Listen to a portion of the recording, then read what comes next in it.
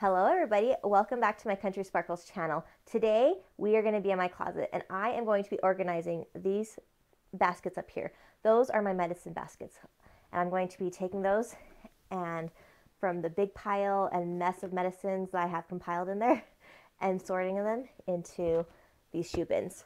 So let me show you the baskets and then let's organize them. Here's a look at my 3 baskets, starting with this blue one. This is my kids and infant medicines, and I keep all the liquids and stuff in freezer Ziplocs, so that way if there happens to be a spill, it will be contained to that and not all over everything else, and it's just going to mess up that one bottle and that's it.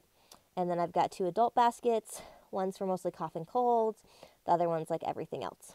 So let's get these organized into shoe containers.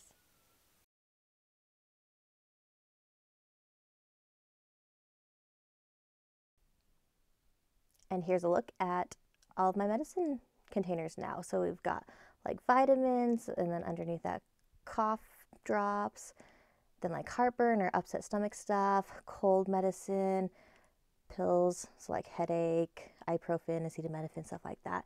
Sunscreen stuff. We've got infant medicine and then kids medicine, and over here some vitamins that I just take daily. So there is my new organization. Doesn't it look great? And there it is, my new way to organize my medicine. I hope you found this video helpful in all your medicine organizing needs, and let me know down in the comments below if you implement it. Thank you so much for watching me and joining me in this video. If you haven't yet, don't forget to like and subscribe so that way you can join us for future videos. Thanks you guys. Bye.